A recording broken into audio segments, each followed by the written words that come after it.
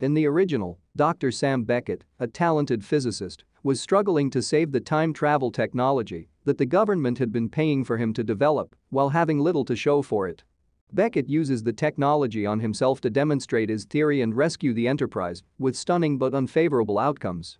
Beckett can fling himself about the space-time continuum, but with each jump, he enters the consciousness of a different individual who is dealing with a relevant problem. After helping his most recent protagonist with his solutions, he leaps once more, hoping to land in his own timeline this time. The sci-fi drama Quantum Leap on NBC is a remake of the same-named 1989 television series. This adaptation of the tale is changed for a modern audience while maintaining the basic premise of a scientist traveling back and forth in time. The opening episode introduces us to the main characters and lays the foundation for the secrets that will shape the season's plot.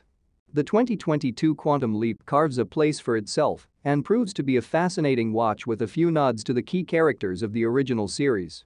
Before I start, please subscribe my channel and don't forget to hit the bell icon. Major spoilers ahead if you have not watched episode 1 yet. Dr. Sam Beckett was unable to return home in 1995 due to his time travel. The project was briefly put on hold, but it is again back in operation. The goal is to make the jump less dangerous so that the time traveler can return home unharmed. Ben Song and his group have been attempting to perfect the device for this. Everything had been going according to plan until Ben received a message one night, and that too, while he was engaged. Instead of discussing it with his colleagues, he travels back in time and lands on July 13, 1985. Memory loss is one of the time travel quirks that Ben's team sought to solve. Even though they tend to resurface in fragments, time travelers who go back in time forget everything about their prior existence.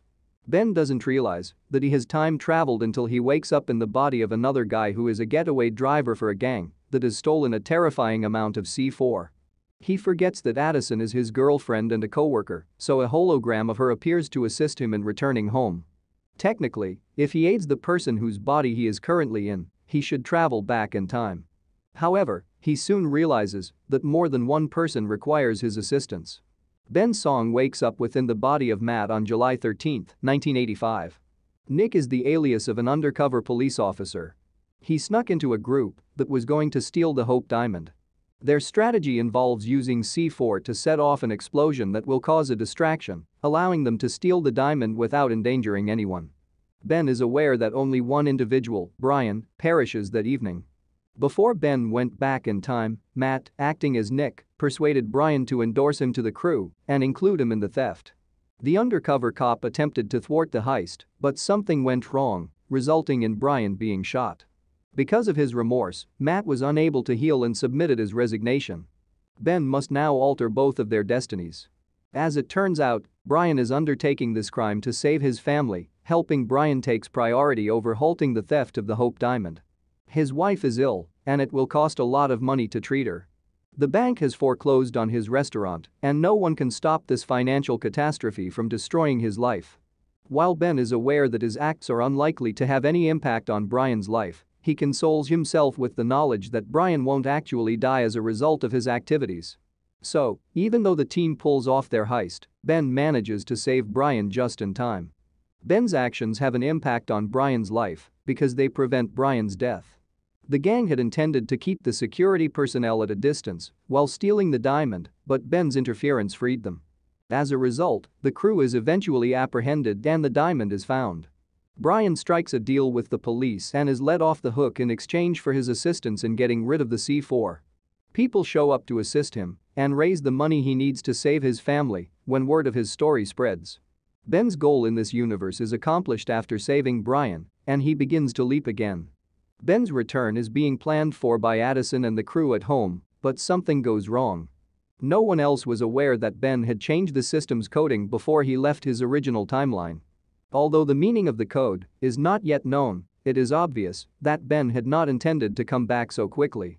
He time-leaped with a specific strategy in mind, one that also concerns Al Calavicci's daughter. The team has no choice but to wait for Ben's plan to be revealed as Ziggy, the AI, tries to decipher the code.